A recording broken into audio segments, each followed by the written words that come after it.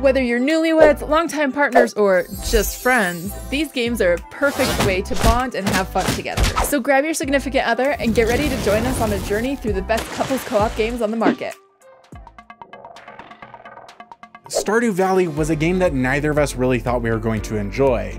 In fact, I still remember my brother showing it to us and telling us how fun it was. But at the time, he had literally just finished showing off Spider-Man 2018, and after such a fun and action-packed showcase, Stardew Valley was a little lackluster, and neither of us were interested at all. However, about a year later, I came across it again right as they had added split-screen co-op, and we all know we couldn't resist that. After waiting a while for the update to actually make it to Nintendo Switch, we dove in. I was skeptical at first, but we quickly found ourselves completely hooked. We would sit on the couch for hours on Saturday and not even realize the time passed. This game has it all: fishing, farming, fighting, exploring, building, and relationships. Honestly, the game looked so boring from the outside, but once we got into it, we found ourselves struggling to put it down. If you want something relaxing with an incredible amount of depth, then definitely check out Stardew Valley.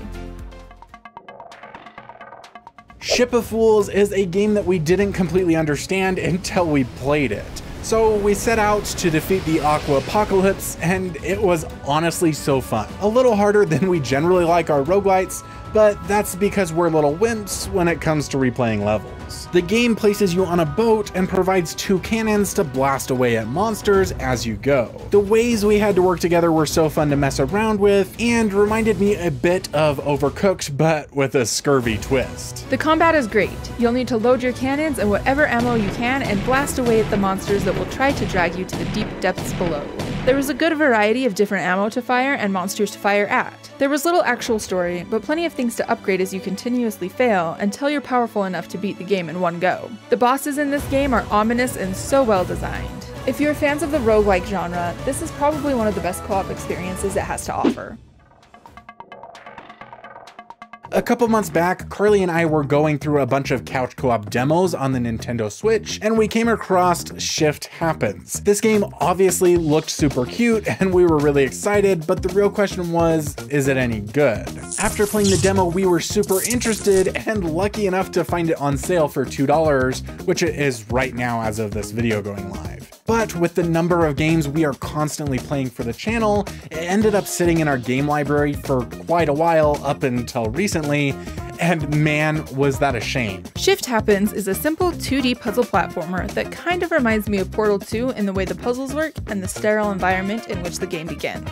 You play as Bismo and Plum, 2 gelatinous beings who have the ability to swap their body mass on command. This unique size mechanic is used throughout the game frequently and was so fun to play with. But you have to be careful, because if you're trying to shrink while your partner is in a cramped space, things don't end well. Puzzle platformers are honestly some of my favorite games to play because instead of just rushing through the level, you actually have to stop and think about what you're going to do and how you need to progress. Shift Happens gets you to work together in numerous different ways, from throwing each other to timing who is big win, pushing blocks, and more. It's a thoroughly enjoyable yet simple co-op game that anyone can have fun with. We are actually still playing through and are only about halfway, but we have loved every level so far, and we only occasionally decide to leave coins behind because it's too tough to beat the level and get them. When we found out the Escape Academy had local split-screen co-op, we were so excited. The game reminded us of We Were Here Forever and Operation Tango, 2 games that we absolutely loved. But they were only online due to the asynchronous nature of the gameplay, but no more.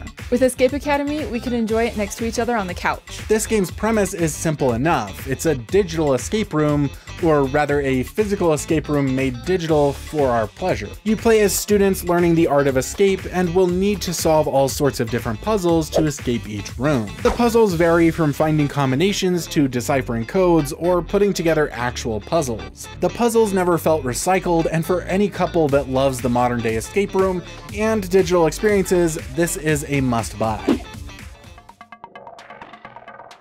Nobody Saves the World absolutely sucked us in. This was one that we could tell by the trailer was right up our alley. A little strange and a lot of fun. Unfortunately, when it was first released, the co-op was only available for online play, so it passed us by. until several months later when they announced the couch co-op was coming. From the first time we booted up the game, we did not want to miss a night of playing. Seriously, we played every night for like a week straight. The game follows nobody who, as you guessed, is tasked with saving the world. Using a pilfered magic wand, he gains the ability to transform into numerous different forms, and this is where it gets crazy. The amount of things you can do is almost limitless, and we had so much fun messing around with the crazy combinations. On top of that, the world is so fun to explore. The side quests are plentiful, amusing, and fun. The dungeons are a blast to dive through, and the story is pretty decent as well. All in all, if you like dungeon crawler action games, then this one is the cream of the crop. If you are fans of Strange, then Struggling is a game you definitely need to check out. We honestly didn't get too far into this one because life took us in another direction, but the little that we have played is incredibly memorable and we're always wishing to go back to it. This Strange game has you playing as a deformed lump of muscle and sinew with 2 arms and 2 faces. Your goal is to escape and you have to travel through a very fleshy 2D environment to do so. The trick is that each of you controls only one arm of the dinky little character. You'll find yourself grunting a lot as you literally struggle to move. With only arms to move with, you will need to swing and pull yourself everywhere you wish to go. Despite the rather odd and disgusting setting, this is a fantastic co-op experience that should not be ignored. If you can stomach the fleshy environment, then definitely pick this one up and attempt to control one body as 2 separate individuals. It may prove more difficult and fun than you think. Normally, we would only recommend games that we've played, but these next 2 games are planned to come out later this year, and they look like such promising couples games that we have to mention them really quick. Also, if they have been released, you can find our reviews of them in the description below. The first of these 2 is Blanc, a calming adventure that aims to hit you right in the heartstrings. This black and white textless game will see you on an adorable journey together to return to your families after a terrible snowstorm. The game is designed specifically for 2 players who will control a nimble fawn and a small black wolf cub. This is one of those rare co-op games that attempts to tell a story through soundtrack and visuals alone. Each character has its own unique strengths that complement each other. The smaller wolf cub can get through tight spaces while the fawn can jump farther and higher. The game is set to release on Valentine's Day, February 14th, so pick it up and have yourself a sweet stay-at-home date night.